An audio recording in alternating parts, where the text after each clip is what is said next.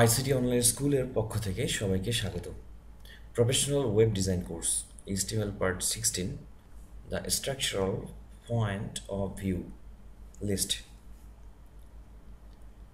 এটি ওয়েবসাইটের ডেটাগুলোকে সুবিন্যস্তভাবে সাজানোর জন্য কখনো ক্রম অনুসারে অথবা বুলেট পয়েন্ট আকারে ডেটাগুলোকে উপস্থাপনের জন্য আমরা লিস্ট ব্যবহার করে থাকি।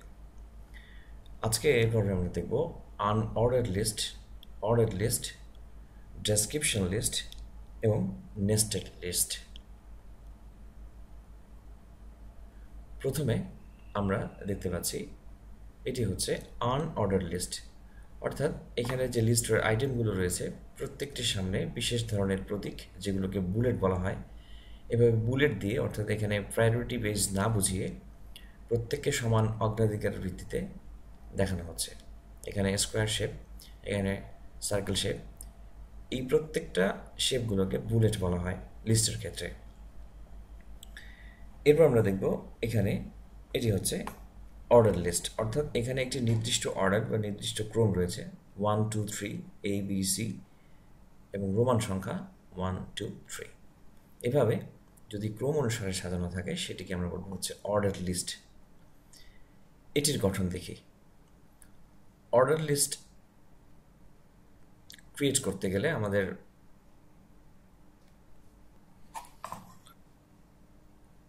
এবার আমরা দেখব অর্ডার্ড এবং আনঅর্ডার্ড লিস্টের গঠন। এখানে আমরা ওয়েল ব্যবহার করেছি, অর্থাৎ এখানে আমরা অর্ডার লিস্টটি দেখিয়েছি। আনঅর্ডার্ড লিস্টটিও একইভাবে হবে। অর্ডার লিস্টের ক্ষেত্রে আমরা দেখতে পাচ্ছি এখানে একটি ট্যাগ, কন্টেইনার ট্যাগ, এবং এর অধীনে কিছু ট্যাগ রয়েছে, একাধিক ট্যাগ সাধারণত থাকে। এই ট্যাগগুলোকে আমরা বলছি প্যারেন্ট ট্যাগ, অর্থাৎ ওয়েল এটি প্যারেন্ট ট্যাগ। এর অধীনে যে দুটি ট্যাগ বা দুই বা ততোধিক ট্যাগ আমরা দেখতে পারবো সেগুলোর প্রত্যেকটি হচ্ছে লিস্ট আইটেম। এখানে প্রত্যেকটি লিস্ট আইটেম, যতগুলো লিস্ট আইটেম, এগুলোকে আমরা বলছি চাইল্ড ট্যাগ। তাহলে এখানে এটি হচ্ছে প্যারেন্ট ট্যাগ, এর অধীনে থাকবে হচ্ছে দুই বা ততোধিক চাইল্ড ট্যাগ।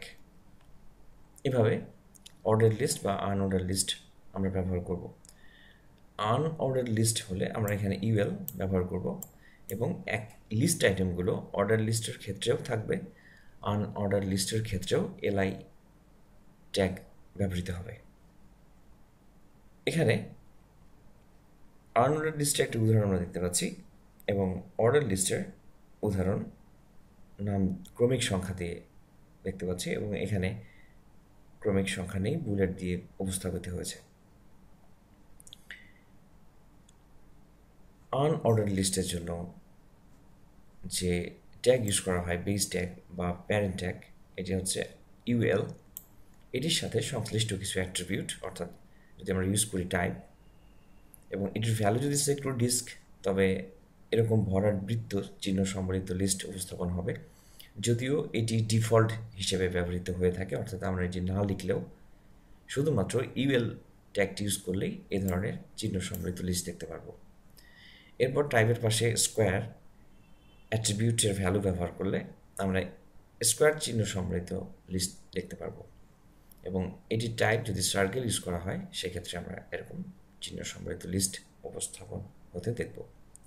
এখন দেখছি আমরা অর্ডার লিস্ট, অর্থাৎ নির্দিষ্ট ক্রম অনুসারে সিরিয়ালি ডেটাগুলোকে উপস্থাপন করার জন্য অর্ডার লিস্ট ব্যবহার করা হয়। অর্ডার লিস্টের ট্যাগটি হচ্ছে ওএল, এবং এটি টাইপ আমরা এ নির্ধারণ করলে এটি ABCD এভাবে লিস্ট আকারে দেখাবে। ক্যাপিটাল এ ভ্যালু হিসেবে সেট করলে ABCD ক্যাপিটাল ই দেখাবে। স্মল আই যদি আমরা ব্যবহার করি তাহলে এভাবে রোমান সংখ্যাগুলোর মতো করে দেখাবে, এবং ক্যাপিটাল আই লিখলে ক্যাপিটাল রোমান সংখ্যার মতো করে দেখাবে। এবং স্টার অ্যাট্রিবিউটের ভ্যালু যদি আমরা ওএল এর সাথে ব্যবহার করি সেক্ষেত্রে একটি নির্দিষ্ট নাম্বার দিতে হবে, অর্থাৎ আমরা কোনো একটা নির্দিষ্ট নাম্বার থেকে যদি লিস্ট শুরু করতে চাই, অর্থাৎ বাই ডিফল্ট আমরা যদি ওএল ব্যবহার করি সেক্ষেত্রে 1 থেকে লিস্টটি শুরু হয়। আর এখানে আমরা যদি নির্দিষ্ট একটি সংখ্যা, যদি 10 থেকে ক্রম শুরু করতে চাই সেক্ষেত্রে আমরা অ্যাট্রিবিউট ব্যবহার করব স্টার্ট, এবং এটির নাম্বার সেট করে দেব 10। তবে স্টার্টের সাথে শুধুমাত্র নাম্বার ভ্যালুটি আমরা শুরু করতে পারি, অর্থাৎ কোনো একটি অ্যালফাবেটিক ক্যারেক্টার অর্থাৎ এবিসিডির ক্ষেত্রে নির্দিষ্ট কোনো বর্ণ থেকে শুরু করা যাবে না। এখন আমরা দেখব ডেসক্রিপশন লিস্ট। অর্থাৎ ডেসক্রিপশন লিস্টটি হচ্ছে সাধারণত ডেসক্রিপশন কোনো একটি কিওয়ার্ডের ডেসক্রিপশন দেওয়ার জন্য ব্যবহার করা হয়ে থাকে। এখানে যে ট্যাগগুলো সম্পর্কে আমাদের জানতে হবে সেটি হচ্ছে ডিএল, যেটি মিন করে ডেসক্রিপশন লিস্ট, এবং ডিটি ডিফাইন্স টার্ম, এবং ডিডি ডিসক্রাইব ডেফিনিশন। আমরা একটু উদাহরণের মাধ্যমে দেখি। এখানে আমরা একটি ডেসক্রিপশন লিস্ট দেখতে পাচ্ছি। এখানে লেভেল দ্য ফার্স্ট, এটি হচ্ছে ডিটি ডিফাইন্স টার্ম, এবং ডিডি হচ্ছে এই এরিয়াটুকু, এটি হচ্ছে ডিডি ডিসক্রাইব ডেফিনিশন। টোটাল কাজটির জন্য আমাদের একটি ডিএল ট্যাগ ইউজ করতে হবে, যেটি প্যারেন্ট ট্যাগ, এবং এর অধীনে থাকবে দুটি চাইল্ড ট্যাগ। একটি হচ্ছে ডিটি এটির জন্য, এবং ডিডি হচ্ছে এটির জন্য। এবার আমরা দেখব নেস্টেড লিস্ট। এখানে পাখির বাসা আমরা দেখতে পাচ্ছি, একটির সাথে একটির ভেতরে আর একটি অনেকগুলো ঘর দিয়ে সাধারণত এরকম করে পাখির বাসা তৈরি হয়। আমাদের লিস্টের ক্ষেত্রে নেস্টেড হচ্ছে একটির ভেতরে আরেকটি,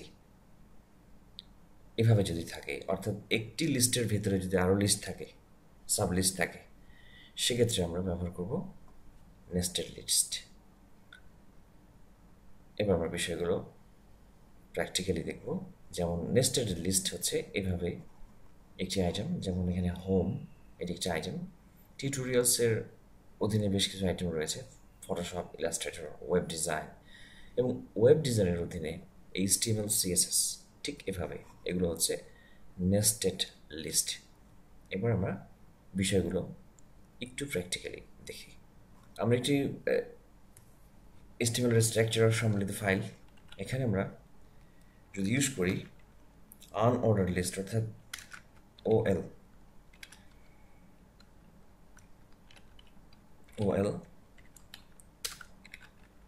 এখানে আমরা এর অধীনে কিছু আইটেম সেট করি, LI এবং /li।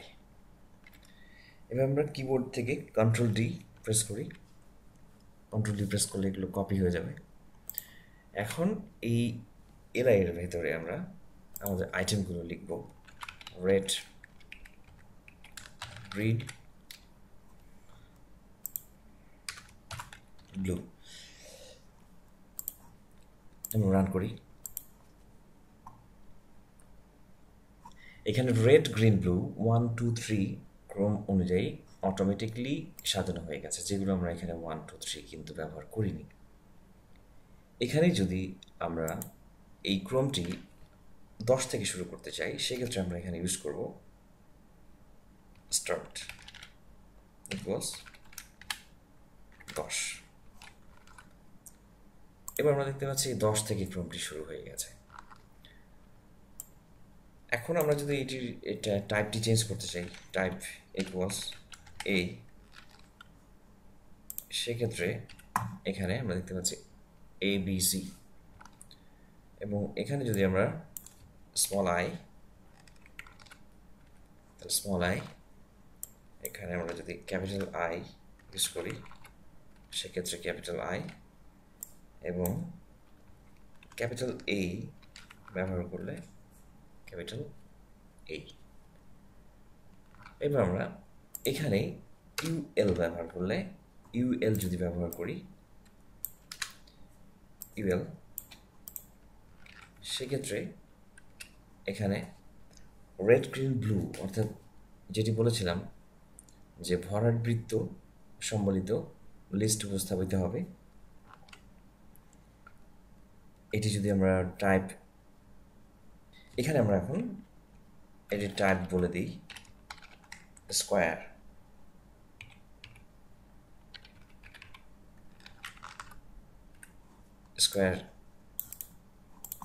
বুলেট দেখা যাচ্ছে। এবার আমরা এখানে যদি ব্যবহার করি সার্কেল, তাহলে সার্কেল দেখা যাচ্ছে। এবার আমরা আসবো একটি পেজ দেখি, প্রিভিউ। এখানে আমরা একটি ডেসক্রিপশন লিস্ট দেখতে পাচ্ছি এবং নেস্টেড লিস্ট দেখতে পাচ্ছি। প্রথমে আমরা এই কাজটুকু করি, ডেসক্রিপশন লিস্ট। সেজন্য আমরা এটিকে বাদ দিলাম। এই জন্য প্রথমে আমাদের লিখতে হবে ডিএল, ডেসক্রিপশন লিস্ট /dl। এর অধীনে থাকবে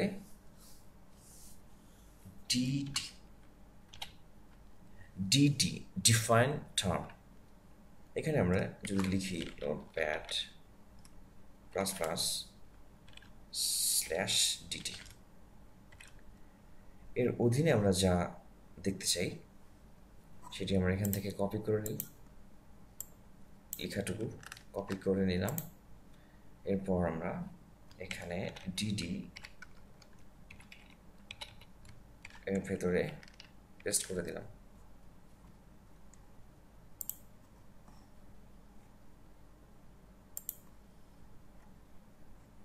আমরা দেখতে পাচ্ছি আমাদের ডেসক্রিপশন লিস্ট তৈরি হয়ে গেছে। এখন আমরা দেখব ঠিক এভাবে একটা নেস্টেড লিস্ট তৈরি করতে। এখানে আমরা দেখতে পাচ্ছি এখানে মোটরসাইকেল, বাস এবং বাসের অধীনে দুটি ক্যাটাগরি, 1, 2 এসি, নন এসি।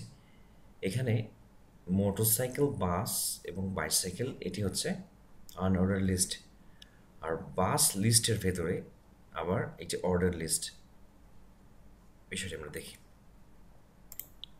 শুরুতেই আমরা ব্যবহার করব আনঅর্ডার লিস্ট ইউএল /ইউএল।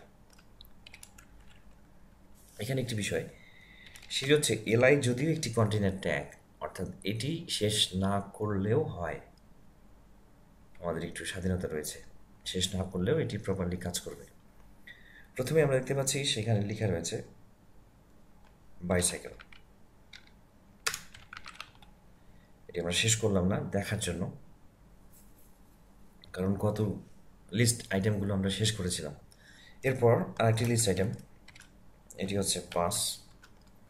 আরেকটি লিস্ট আইটেম, সেটি হচ্ছে মোটর বাইক।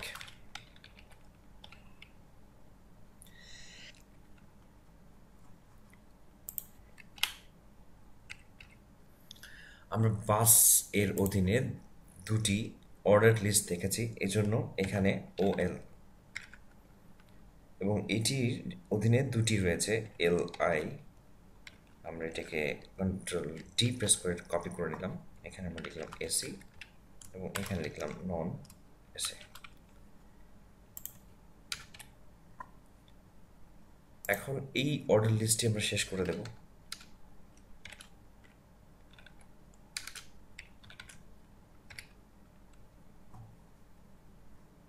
তাহলে এখানে আনঅর্ডার্ড লিস্ট হচ্ছে এটি এবং এটি, এই অর্ডার লিস্টের ভেতরে দুটি আইটেম, লিস্ট আইটেম।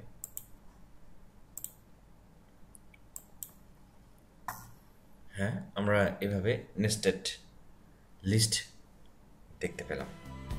আমাদের টিউটোরিয়ালগুলো ভালো লেগে থাকলে আমরা আরও কীভাবে সমৃদ্ধ হব, অনুগ্রহ করে সবাই পরামর্শ দিন।